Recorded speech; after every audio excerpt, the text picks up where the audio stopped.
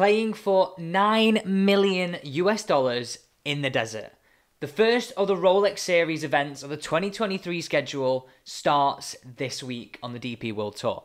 And, breaking news here, there is a player back, one of my favourite players, back after 11 months. Now, guys, make sure you subscribe to this channel for all the latest breaking news, and to never miss a video, make sure you hit that bell button too. Okay, big talking points before we get into who I think is going to win the first Rolex Series and really put a marker down for who's going to be one of the best players of the year. We need to talk about two huge things. The last event in Hawaii, serious winner here, and what a final round. And the Hero Cup, GB&I versus Europe. And I think this, I know they're playing against each other, but really lays a marker down for Europe's Ryder Cup hopes. First off, PGA Tour news. Sony Open in Hawaii. Now, what a place to play a tournament in January. I mean, we're in Manchester in the rain, if you watch some of my YouTube videos. Absolutely freezing.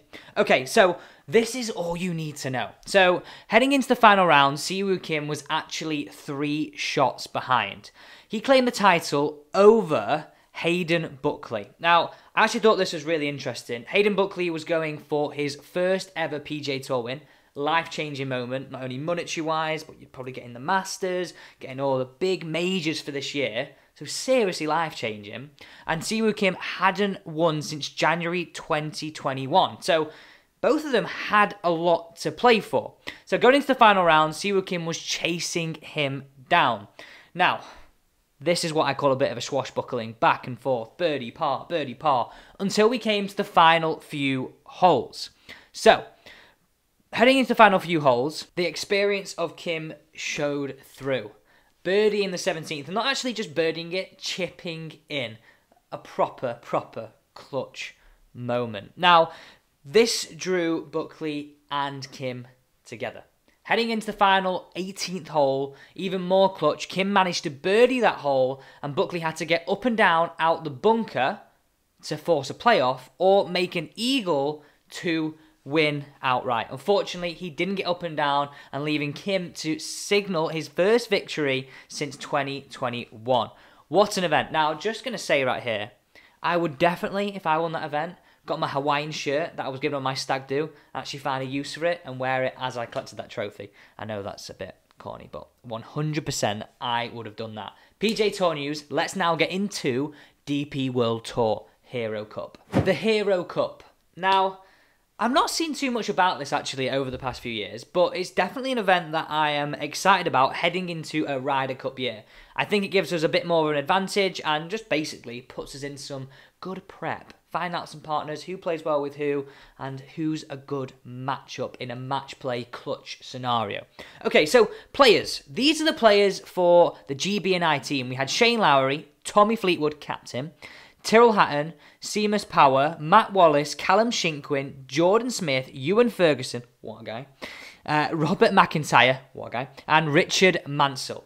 Now, first thing that's coming to my mind there, that is a very young team. And heading up the team for Europe was Francesco Molinari as their captain. Mollywood up against each other. So, their team was made up of Thomas Pieters, Antonio Rosner, Nicholas Hogard, Thomas Detry, Adrian Moronk, Victor Perez, Seb Straka, Alex Noren, and Guido Migliozzi. Again, I'm just thinking, young talent. European golf right now looks in a strong place. Now, all you need to know is this. Francesco Molinari's team claimed a 14.5 to 10.5 victory in Abu Dhabi over Tommy Fleetwood's team.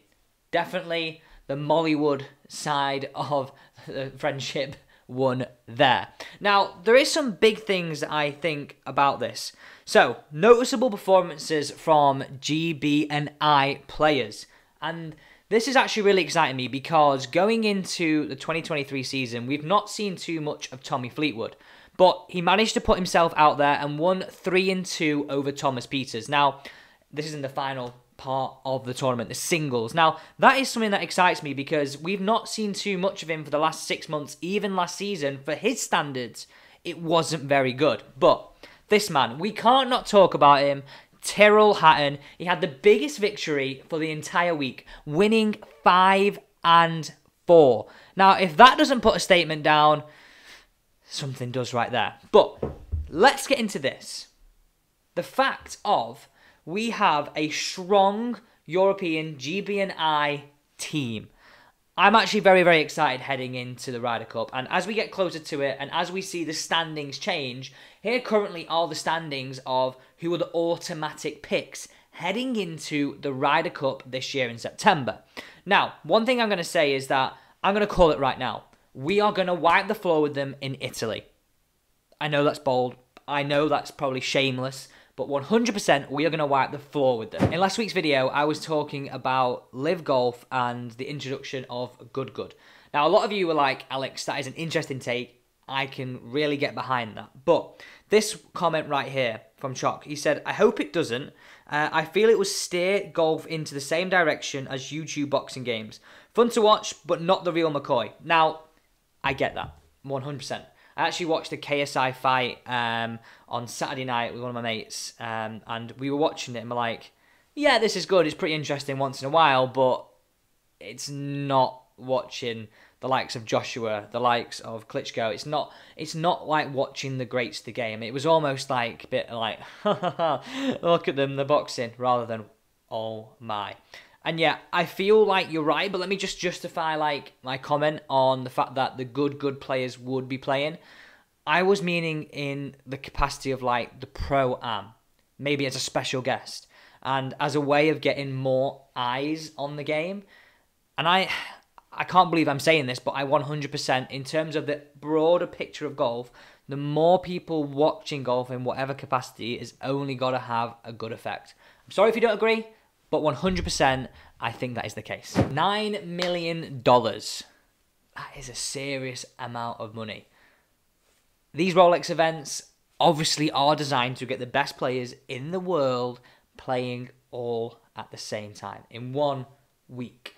So this week is the Abu Dhabi HSBC Championship, and it sort of, for me, marks the start of the 2023 season. I know we've had a few events, obviously had the Hero Cup, we've had some events in Mauritius, we've had some events in South Africa, but for me, this is when the big boys start to come out and play. We've got the likes of Patrick Reed playing, we've got Lee Westwood, we've got Tommy Fleetwood, we've got Till Hatton, we've got all these big players making their mark, and this signifies the start of the season. Also, back after 11 months is Alex Elliott. Now, he's actually a player that I would say either is a Marmite player in terms of personality. When you sort of see him, sometimes you might think, a bit arrogant, bit of this, bit of that. But actually, a player that blows hot and cold. When he's on, he is seriously on. And it'd be interesting to see, actually, will he hit the ground running? Because he's only going to come back if he feels like he can win. Obviously, big money event, he's back after 11 months, and it's good to have him back on the European Tour, heading into a Ryder Cup year. Now, my picks for this week. I'm actually excited about these picks. I've already named them twice today. I'm going to go with two. I know that's sitting on the fence, and I know I should pick an outright winner, but I can't. So I'm going to go with either, I know two people, Tommy Fleetwood or Till Hatton. Okay, let me explain this. Till Hatton, firstly, because when that guy's playing well, and he's won that final round, in turn 5 and 4 in the Hero Cup in the singles, 5 and 4. So you've obviously got to be playing some very, very good golf and been dropping a lot of birdies. Okay? When that guy's playing good, he hits a purple patch. We've seen this in previous seasons when he's won in sort of like 6 starts twice. So I honestly believe he is going to be one to watch this week, along with Tommy Fleetwood, which hopefully some good shots, some good performances in the Hero Cup will actually give him some confidence back in his game and be able to transfer that into a good week this week. So fingers crossed, they're my two players for this week and the first Rolex event of the season. Hopefully you heard it here first. And if you didn't, get down in the comments and think, well, okay, is Alex right? Is he wrong? Who is going to be the winner of the first Rolex event series of 2023? Guys, thank you so much for watching today's video. Do not forget to subscribe, turn that bell on for breaking news and lots more content here on Back9 Films.